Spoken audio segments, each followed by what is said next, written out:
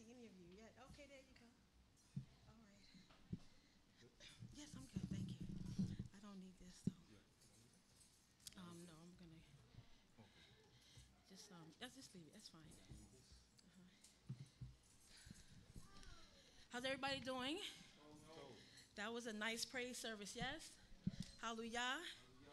Amen. Amen. I love praising the Most High. I'm just so thankful that He took me out the muck and the mire to let me know His name. Hallelujah. Hallelujah. Okay, I just want to get my breath. Okay. First, I just want to give all thanks and honor and praise to the Most High God, Yahuwah, creator of heaven and earth, maker, owner, and possessor of all things living. Torah Rabbi Yahuwah, even for giving me this opportunity to speak before His people, even just giving this opportunity to speak before Him. Excuse me. I'd like to give all due respect to the leader of this congregation, Prince Yisrael. Is a car? Sorry, excuse me. A sauce car, yes, soda. Thank you. I need some water. Thank you. No, yeah, give me two. Thank you. Because I'm a little hot. Okay. I was praising. Take your time. Thank you. Salika. Okay. I'm thankful for my life. I'm thankful for the life of my Yeladim. I'm thankful for the life of my Abo and my Emo. I'm thankful for the life that He gave to my grandparents. I miss them so. I'm just so incredibly grateful to be alive this day, that He woke me up, which means He gave me another chance. He said I deserve another chance, so I'm thankful for that. So give all thanks and praise to the Most High God for that. Okay, so today I'm going to be going through Psalms 77 and 78. I'm going to take my time because I just need to.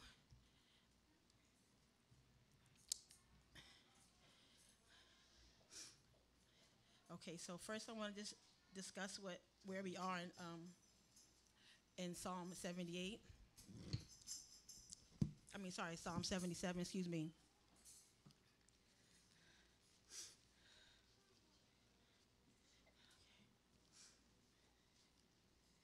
Okay. This psalm was written during the time of the Israelites' exile and Babylon's peak, basically. And it was written by Asaph, the Levite poet, as he's expressing how he feels at this time with Israel being in exile and Babylon being the one who's at their peak.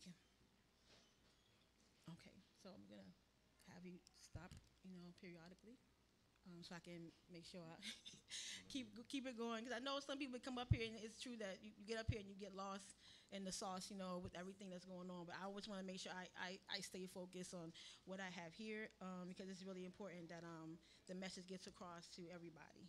Torah Rabah. Okay.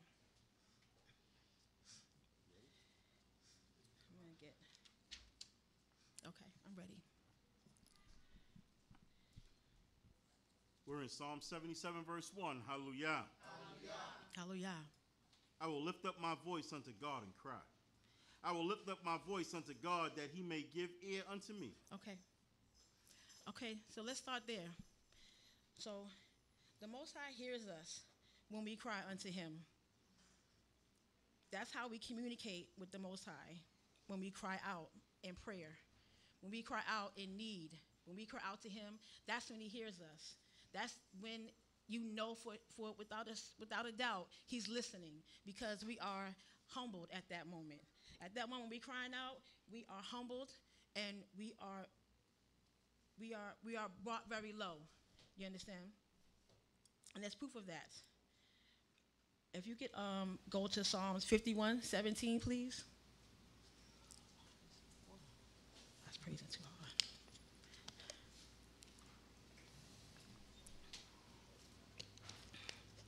Psalm 51, verse 17. Hallelujah. Hallelujah. O Yehovah, open thou my lips, and my mouth shall declare thy praise. But thou delightest not in sacrifice, else will I give it. Thou hast no pleasure in burnt offerings. The sacrifices of God are a broken spirit. A broken and contrite heart, oh God, thou will not despise. Okay, so this part is very important right here. I have one. Thank you so much, sweetheart. That part right there, contrite, a broken spirit and contrite heart. So I wanted to know what that word contrite meant. And it means remorse. That's what it means. It means remorse. And when I looked up the word contrite, under remorse, there were synonyms, and one of them was conscience-stricken. And I was like, wow, conscience-stricken, that's deep. So I wanted to look up the word of conscious. And it meant an inner feeling or voice viewed as acting as a guide to the rightness or wrongness of one's behavior. To the rightness or wrongness of one's behavior, the rightness or your righteousness.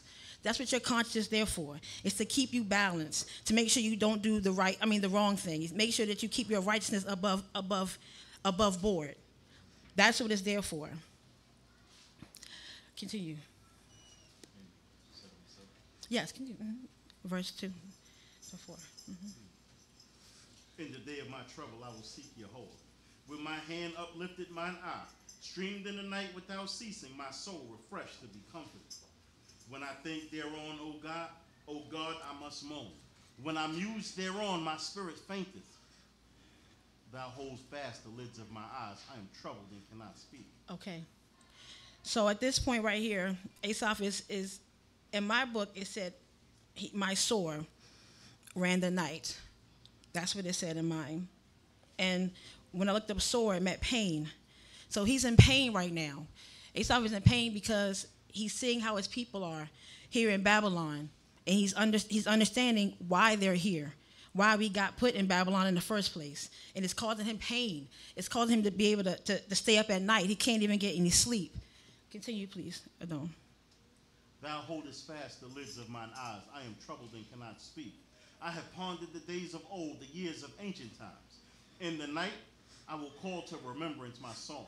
I will commune with mine own heart, and my spirit make a diligent search. Okay. So right here, when I read about diligent, I wanted to know what that word meant as well. And that word meant conscious or conscientious, right? That's not how you say it. You know what I'm trying to say. Okay. And that took me back to the beginning, right, of stricken, of contrite. So it's all right now about your conscience, what's going on within you, what's going on within yourself, which is exactly what we have to do when we are talking to the Most High. We need to go within ourselves and figure out what's going on with us before we can talk to the Most High. We have to make sure that we are sitting there and making sure that we are humble before Him, before we come to Him, before we pray and cry out to Him. Okay, go ahead. Verse 8. Will Yahweh cast off forever? And will He be favorable no more? Is His mercy clean gone forever? Is His promise come to an end forevermore? Has God forgotten to be gracious? Have He in His anger shut up His compassion? Okay. So right there, now He's questioning, is Most High even with us still? Is He even with us right now? So if you could just, if you could read for me, please, real quick, Psalm 118, verses 15 through 19. 15 through 18. Psalm 118, 15 through 18. Hallelujah. Hallelujah. The voice of rejoicing and salvation is in the tents of the righteous. The right hand of Yahweh doeth valiantly.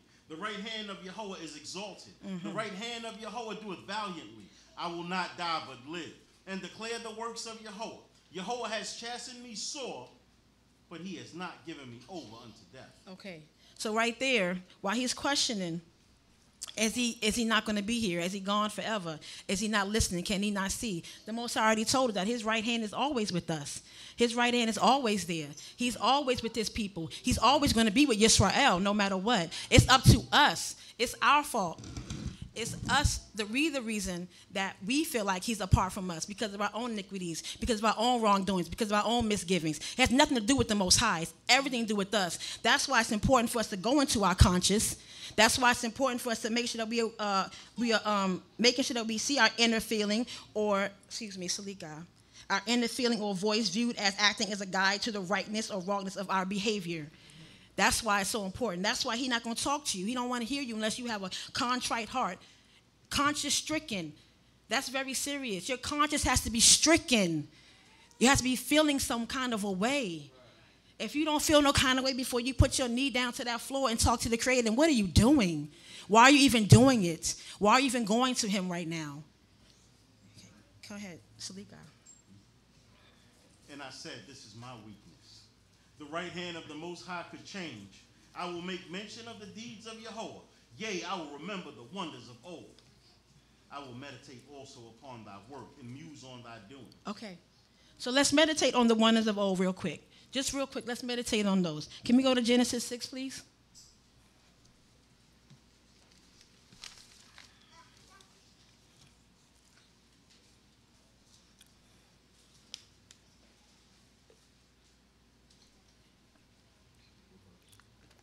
Just Genesis 6, go.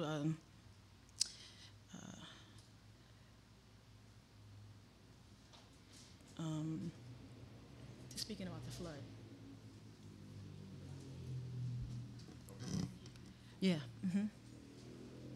And it came to pass when men began to multiply in the face of the earth, and daughters were born unto them, that the sons of God saw the daughters of men that they were fair, and they took of them wives whomsoever they choose. And Yahweh said, my spirit shall not abide in man forever, for that he is also flesh. Therefore shall his days be 120 years. The Nephilim were in the earth in those days, and also after that, when the sons of God came into the daughters of men, and they bore children unto them, the same were mighty men of old, men of renown. And Yahweh saw that the wickedness of God of man was great in the earth, and that every imagination of their thoughts was evil, of his heart was only evil continually. And it repented Yahweh that he had made man on the earth, and it grieved him at his heart. And Yahweh said, I will blot out man whom I have created from the face of the earth, both man and beast and creeping thing, and fowl of the air, for it repenteth me that I have made them. But Noah found grace in the eyes of Yahweh. Okay, so here we're talking about the flood. That's a wonder of the Most High. The flood, some people may think, oh gosh, that was horrible. He killed everybody, and then he only kept, Noah and his three sons. But that was a wonder of him, because he didn't destroy everything. He kept Noah. Hallelujah. And because he kept Noah, we are here. Amen. Okay, another wonder. Can we go to Exodus 14:16?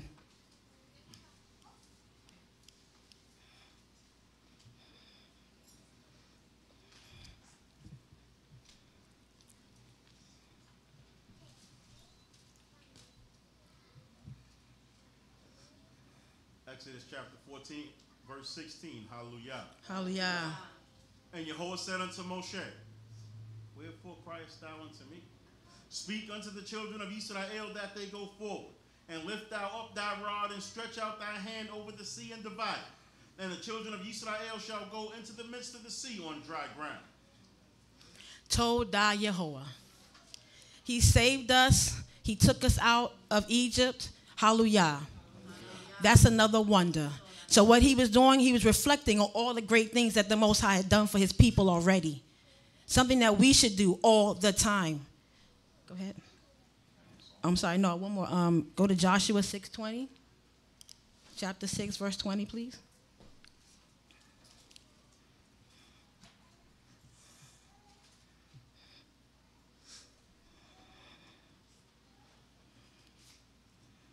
Joshua chapter 6, verse 20. Hallelujah. Hallelujah. And the people shouted. The priest blew with the horns, and it came to pass when the people heard the sound of the horn that the people shouted with a great shout, and the wall fell down flat. So that hallelujah. the people went into the city. Hallelujah. Every man straight before him, and they took the city. Amen. Another wonder. The Most High gave us Jericho. We didn't have to do nothing, but just walk around it and march. and then pray out loud, and then praise his name. That's it. That's all we had to do. He did everything else like he always does. Like he always does every time, every day in all our lives, even by waking you up in the morning. Hallelujah. Okay. Mm-hmm. Keep going. No, Psalms. Sorry, go back to Psalms. I apologize. Verse 14. O God, thy way is in holiness. Who is a great God like our God? Mm-hmm. Thou art the God that does wonders. Amen. Thou hast made known thy strength among the peoples. Thou hast with thine arm redeemed thy people. The Amen. sons of Yaakov and Yosef Salah. The waters saw thee, O God. The waters saw thee, they were in pain. The depths also trembled. The cloud flooded forth waters. The skies sent out a sound. Thine arrows also went abroad. Okay, so let's talk about that. Who else talked about that? Job did. So can we go to Job 37, 1 through 5, please?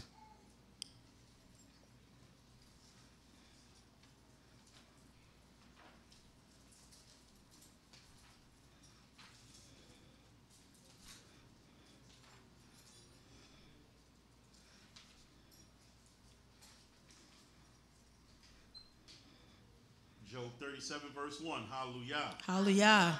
At this also my heart trembled and is moved out of its place. Hear attentively the noise of his voice, and the sound that goeth out of his mouth. He sends it forth under the whole heaven, and his lightning unto the ends of the earth. After a voice it roared. He thundereth with the voice of his majesty, and he stayed them not when his voice was heard. God thundereth marvelously with his voice. Marvelous. Great things doeth he, which we cannot comprehend. We cannot comprehend it. Every time it thunderstorms outside, every time that joint crackle, and then go boom, I say, Todah Yehovah, hallelujah. Because that's the Creator talking right now. And that's what it sounds like. That's what that whip sounds like in the sky. That's the Most High speaking right now. Hallelujah. Every time a thunderstorm happens, you should praise the Creator. You should give him glory at that time. Because, A, you're not out there in it, hopefully. And he's keeping you safe from it. Every time I hear that, every time I see the lightning strike, I go, oh my goodness, Most High, Todah Yehovah, your power is unmatched. It's unwavering. Who can liken unto thee? No one can. And that's how we should all be. Go ahead, continue. You did the last verse already? Okay, I'm sorry. So this is the power that we serve when we speak. This is the power that we pray to when we bow our heads, when we prostrate ourselves. Remember that. Be like the Lion King, remember that. Because don't forget that. It's really important because right now we're at the time we're forgetting the Creator and what he does and what he's done for us. That's why we're here. 78. The voice of thy thunder was in the whirlwind. The lightnings lighted up the world. The earth trembled and shook. Okay. I'm so sorry. So in the beginning, in my book, in the beginning, it says Mashkil. Yes, did you say that in yours too? Mashkil? In the beginning of Psalm 78, it's the first word in my book. Is it anybody else's book, Mashkil? Okay, that word is important. That word means enlightened. It means intellectual in Hebrew, prudentor, having insight, wise, saying, or song of wisdom. So before this even starts, he's telling you, this is about to be getting you a little smarter, so you need to pay attention to what I'm saying. Okay. Okay, so, I'm sorry. Oh, okay, go ahead, I'm sorry. Verse 20. Thy way was in the sea, and thy path was in the great waters, and thy footsteps were not known. Thou didst lead thy people like a flock by the hand of Moshe and Aaron. Amen. Hallelujah. Psalm 78, verse 1. Hallelujah. Hallelujah. A mashkil of Asaph. Okay. Give ear, O my people, to my teaching. Incline your ears to the words of my mouth. I will open my mouth with a parable, and I will utter dark sayings concerning the days of old. Okay, so right here, like I said before, he's about to say something very important and wise. And the parable, a parable is a brief story with realistic characters and events intended to convey a moral and or spiritual lesson. So basically, what Asaph is giving is with Psalm 78 is a song of wisdom and piety through things that have already happened with characters that we already know about. In this case, it's going to be about Egypt and all that took place during the splitting of the waters and even after in the wilderness. Okay, go ahead. That which we have heard and known, and our fathers have told us, we will not hide from our children, telling to the generation to come the praises of Yahweh and his strength and his wondrous works that he has done. Okay, so this is also, important. If you could real quick, please read Proverbs 22, 6. Thank you.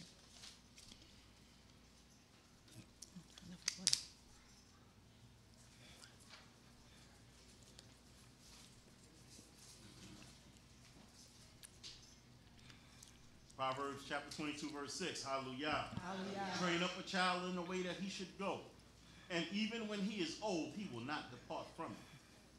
Mm-hmm. This is one of the most important things because this is how we keep our children safe for generations to come. This is how we keep them connected to the Most High. If you could read Exodus 25 through 6, please, real quick. I'm sorry, I know I'm going. Nah, we good. You worse than Tees. Exodus what? That's a compliment. I'm not going to say that. Okay. Exodus 25 through 6, please. 5 through 6. Thank you, Torah.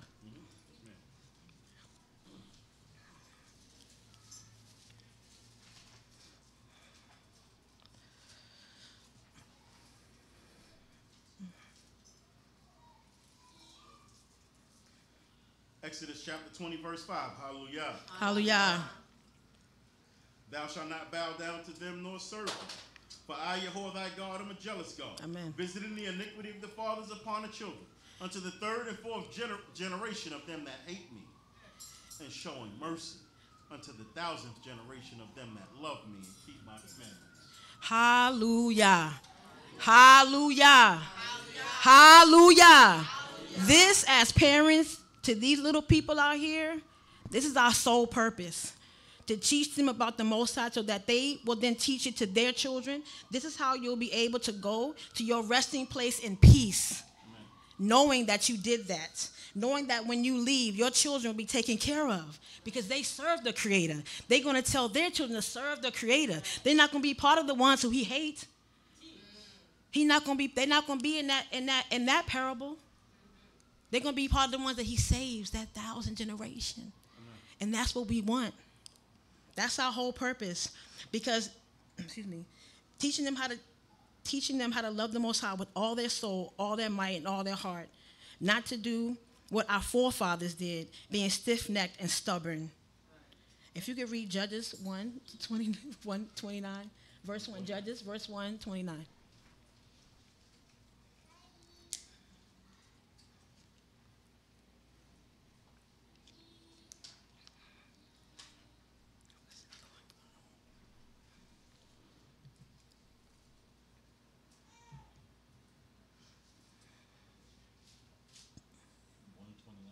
Judges 1, yes, verse 29, yes.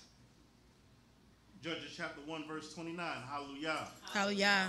And Ephraim drove not out the Canaanites that dwell in Gezer, but the Canaanites dwelt in Gezer among them. You know, keep going with the Psalms. Psalm 78. Mm-hmm. Verse 5. But he established a testimony in Yaakov, and he appointed a law in Yisrael, which he commanded our fathers that they should make known unto their children, that the generation to come might know them, even the children that should be born, who should arise and tell to their children, that they may put their confidence in God, and forget not the works of God, but keep his commandments. Hallelujah. Keep going. And might not be as their fathers, a stubborn and rebellious generation, a generation that have not set their heart aright, and whose spirit was not steadfast with God. Mm-hmm. The children of Ephraim were as the archers handling the bow. They turned back in the day of battle. Okay, so we're not going to do that, right? We're not going to turn back in the day of battle when the Most High needs us. When it's time for us to stand up for the Creator, we're not going to turn ourselves backwards. We're not going to be like our forefathers. We're not going to be stiff-necked. We're not going to be stubborn. We're not going to be the ones who are sitting there saying, well, no, let me do this, instead of doing the right thing. We're going to be the ones who are going to be like, no, Todah Yehovah, and everything right that you do, that we're going to say do. We're not going to be the ones that say, yes, everything you say we do, we're going to do, and then we do the opposite. They kept not the covenant of God and refused to walk in his law. And they forgot his doings and his wondrous works that he had shown them. Marvelous things did he in the sight of their fathers, in the land of Egypt and the field of Zoan. He cleaved the sea and caused them to pass through, and he made the waters to stand as a heap. Hold on a second. See, because we ourselves can be a bit hard-headed, we as the teachers to our children need to remember as well, so that we can teach our children. They are the future. They are the next generation. They are the ones who's going to be here. They're going to be the ones burying us. So we need to make sure that they see it through us. They see us meditating on this law both day and night. Okay, go ahead. By day he led them with a cloud, and all the night with a light of fire. He cleaved rocks in the wilderness and gave them drink abundantly as out of a great deep. He brought streams also out of the rock, and caused waters to run down like rivers. Yet went they on a hill to sin against him, to rebel against the Most High in the desert. And they tried God in their heart by asking for food for their craving. Okay, so even knowing all of that, we still sinned, and we still doing it even now. With all our terror-bearing and all our gossiping and all the pedophilia, physical, verbal, emotional abuse we do to each other, we're still doing it today. So what have we learned? Are we trying to get out of here? Are we trying to go home? Or are we just sitting here like, Yehovah, Besha, Yehovah. Is that what we're doing? We just here to praise and that's it? Or we here to work and do God's work and do what the Most High said do so we can go home? So our children can go home. Isn't that the goal here? Isn't that the point of all of this? Of every Knesset, of every camp in here, in Ghana, in North Carolina? Isn't that the whole point? So we can get out of here in the land of our captivity? We still captives, We're not free here.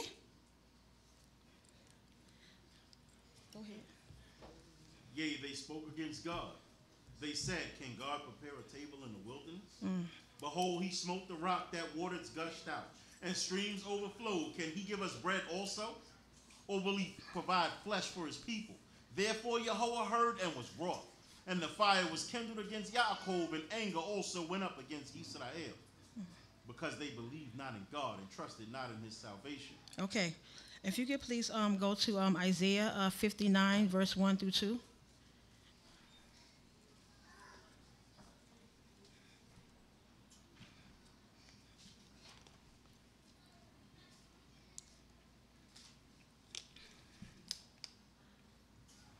Isaiah chapter 59, verse 1, hallelujah. Hallelujah. Jehovah's hand is not shortened that it cannot save, neither his ear heavy that it cannot hear. Come on. But your iniquities have separated between you and your God, and your sins have hid his face from you, that he will not hear. He won't hear you. He not going to hear you if you out here sinning in iniquities and all other stuff. Why you want that? Why do you want that? For your children. Why would you want that for yourself? The whole purpose of us knowing who God is to do right before God.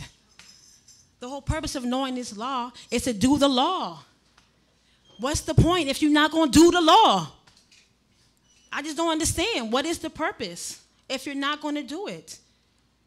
That is our job here, is to be representatives of the Most High and show the people out here, be a light to the nations. How are we going to be a light when we're in the dark? Come she.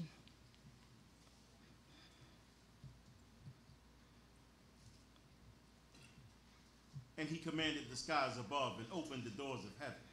And he caused manna to rain upon them for food, and gave them the corn of heaven.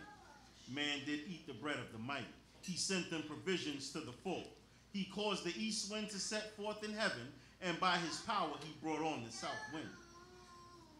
He caused flesh also to rain upon them as dust, and winged fowl as the sand of the seas. And he let it fall in the midst of their camp, round about all their dwellings.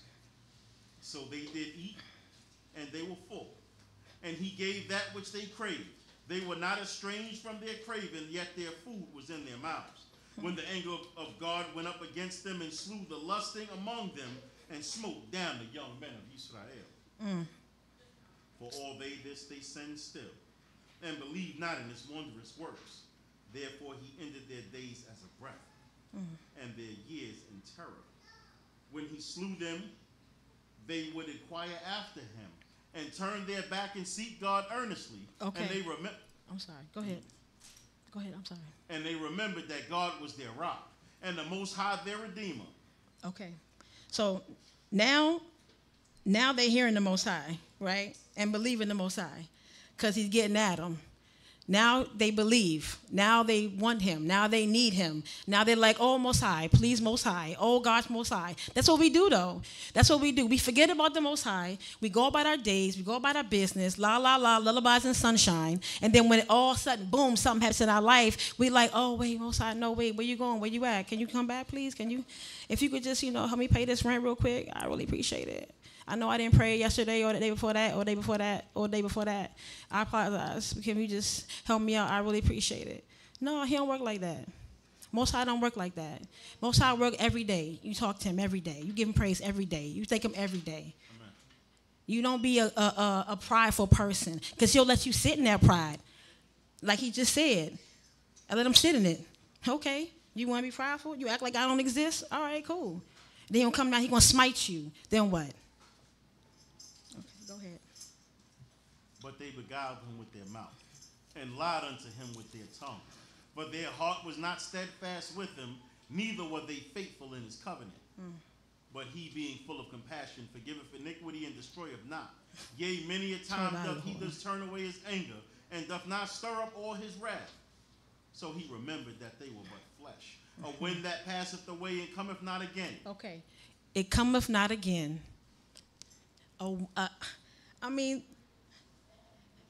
He remembered that they were but flesh, a wind that passeth away and cometh not again. You ain't coming back. That's what they believe.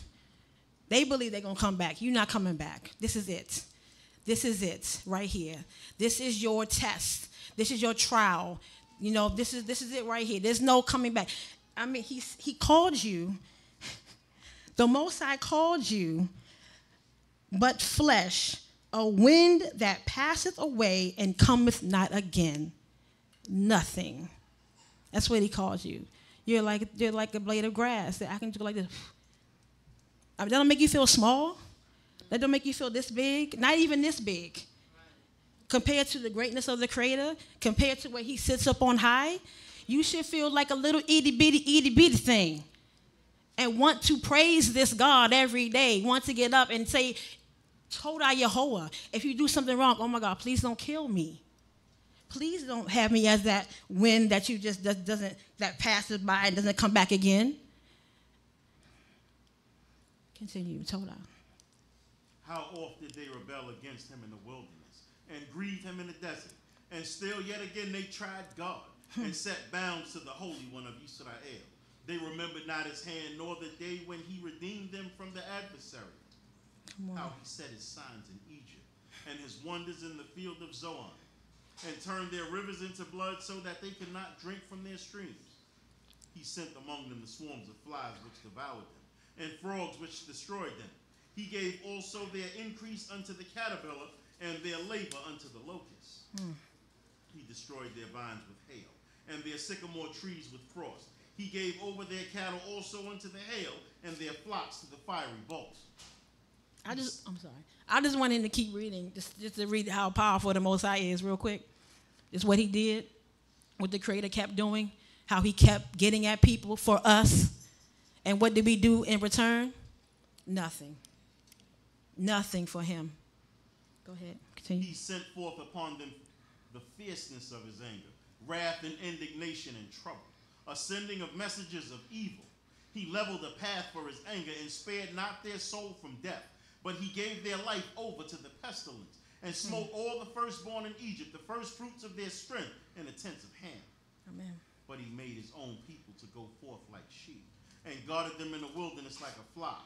He led them safely, and they feared not. Torah But the YAH. sea overwhelmed their enemies. And he brought them safely to his holy quarter, Torah YAH. to the mountain which his right hand had gotten. He drove out the nations also before them, and allotted them to their inheritance by line, and made the tribes of Yisrael to dwell in tents. Okay, excuse me. Can you go back to Psalm 118 again and read that again? That Psalm 118. It was 118, verse 15 through 18. Thank you.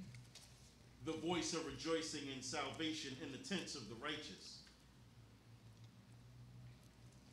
The right hand of Yahweh doeth valiantly. Hallelujah. The right hand of Yahweh, the right hand of Yahweh is exalted. Amen. The right hand of Yahweh doeth valiantly. I shall not die but live, and declare the works of Yahweh. Yahweh have chastened me sore, but he has not given me over unto death. Amen. So why do we keep doing this? Because one day he is going to give you over. Because he's going to be tired of it. He did it already. He did it in the flood. He did it already. So why are you testing him? Why are we testing the Creator with his mercy that endures forever and ever?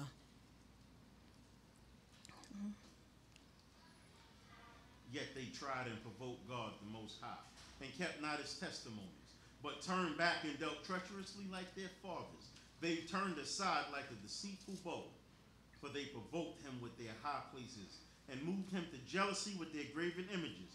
God heard and was wroth, and he greatly abhorred Yisrael.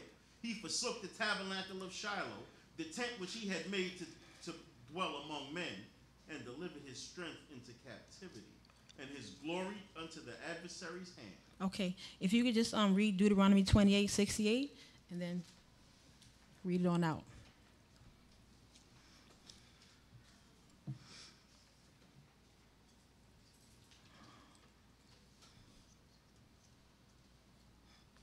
Deuteronomy chapter 28, verse 68, hallelujah. And Yahweh Hallelujah. shall bring thee back into Egypt by ships. By the way thereof I said unto thee, thou shalt see it no more again. And there shall ye sell yourselves unto your enemies for bondmen and for bondwomen, and no man shall buy you. No man shall buy you. Congratulations, Yisrael. Congratulations. So unless you want that to keep happening, the Sister Massey's and the Sandra Blands and the Eric Garners and all these people that have passed away and been murdered and been taken, if that is something that you want to keep going and keep acting like they was acting in the book, we're supposed to be better than our forefathers. We're supposed to teach our children to do better than our forefathers. Go ahead, finish it out. He gave his people also unto the sword, and was wroth with his inheritance. Fire devoured their young men, and their virgins had no marriage song. The priests fell by the sword, and their widows made no lamentation. Yahweh awaketh as one asleep, like a mighty man recovering from wine. And he smote his adversaries backwards, and he put them in a perpetual reproach. Moreover, he abhorred the tent of Yosef, and chose not the tribe of Ephraim, but chose the tribe of Yehudah, the Mount Zion which he loves. And he built his sanctuary like the heights, like the earth which he had founded forever. He chose David his servant, and took him from the sheepfolds. From following the ewes that give suck, he brought him to shepherd over Yaakov his people, and Yisrael his inheritance. So he shepherded them according to the integrity of his heart, and led them by the skillfulness of his hands. Hallelujah. Hallelujah. So, in closing, the Most High is with us. He's going to always be with his people. He says so. But we got to do our part. We got to make sure we do our part by teaching our children, by making sure our children know right from wrong, by making sure our children, that our children pray to him diligently, so that when they have their children, they will do it as well. This movie Milan. Anybody seen this movie Milan? Anybody ever seen that movie, Milan? Okay, it's about when the terrorists kidnapped all the people from the Olympics, right? They did a movie about it. In the movie, the Muslim guy has the Israel, the Jewish guy, and he's speaking about this is never going to stop, you know. The Muslim guy is telling him that. This is never going to stop. He said, well, it has to stop. The guy from Israel, the Jewish guy, said, no, it has to stop. You know, you guys aren't going to win. He was like, but we will win. He said, because our children will have children, and their children will have children, and their children will have children. He said, because home is everything. Hallelujah. Hope I got something from you guys. Get something from what I said. Any mistakes are my own, not the Most High's. Torah by Yahuwah for everything and all things. Hallelujah.